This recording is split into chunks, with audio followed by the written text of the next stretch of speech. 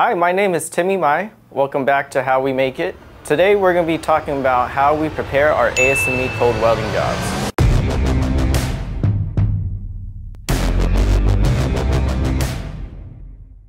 We have many jobs here that we weld to in accordance to ASME Section 9. Many vacuum chamber companies out there do not weld to ASME codes, but out here we think it's really important. So because we use the ASME Section 9 code, typically makes all of us welders here a lot better.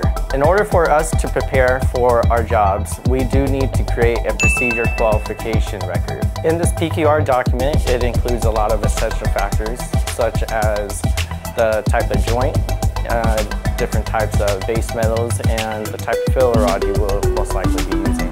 When our welders follow this PQR, it gives us a lot more consistency in our welds because we have a certain type of parameter that we work towards. So once we have the PQR set, we have to create a WPS, a welding procedure specification. This WPS document that we use here at GMB shows the different types of positions that we use, the amount of heat, and the type of voltages that we should be using while we weld. When we follow our WPS standards, we end up doing bend tests here at GMB, and here is an example of one of them.